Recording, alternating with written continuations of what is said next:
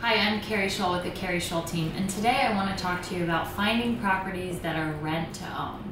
So this is a common question. A lot of buyers want to know if they're not quite ready to buy yet, can they find something that they can rent into ownership?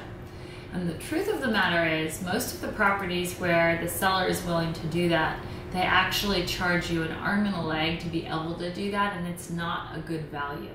So often it's better to talk to an expert, whether that's a lender or a real estate agent, that can help you understand exactly the programs that are available with your current cash liquidity situation.